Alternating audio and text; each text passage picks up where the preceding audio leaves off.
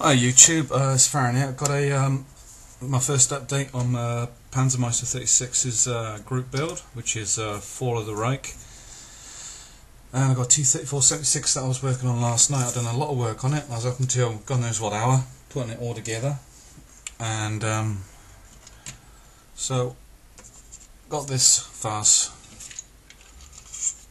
So I've got all the wheels put together ready and all the wires which are going to go over here, but I'm thinking of curling this one up like so and have it draping over the back of the engine here somewhere like that anyway. So there's the road wheels, idlers, etc, etc, and then I've got the top hull done, as you can see. Yeah, there it comes off. So see the breeches all in there, but I'm not going to be painting the inside. What's the point? You're not going to see it. And I'll most likely fix this in place with some glue. I've just got another one of these to put on there. I had to stop around about 3 o'clock this morning. But yeah, there's lots of little bits that need to go on. There's like little cleats that need to go on the side, over here and there. But I mean, I've built this kit about 3 or 4 times, and it is a lovely kit. It just goes together so well. Probably have to put a bit of putty in around this seam here and along around there, but other than that, you know, it's tidy. I might put some green stuff across here and take a cocktail stick and just make a little weld seam, just so that it looks the part. And you've got a nice bit of texture on this part of the turret as well, which is pretty good. Quite impressed. For a 10-year-old kit, it goes together lovely.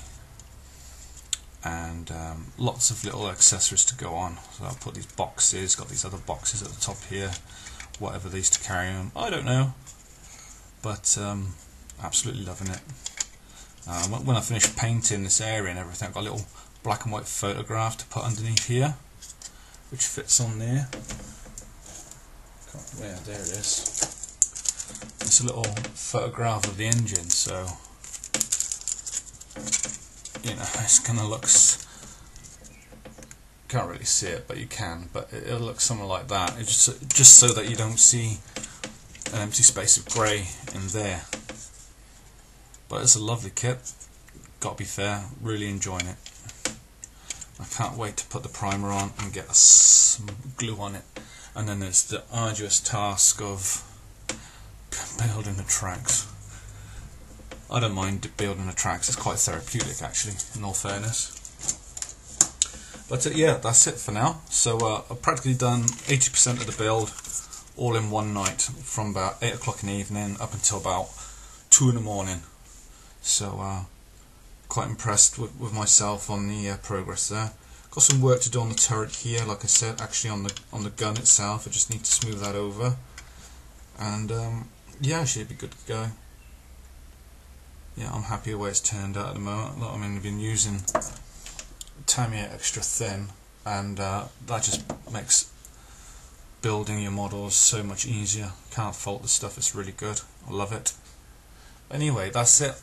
It was only a quick update on the Panzer Meister 36's group build, and we shall see you in the next one. Thanks for watching, and please remember to rate, comment, like, share, subscribe. It's all good. Thank you very much everyone. For all those in the UK, happy bank holiday. And the rest of the world, God bless.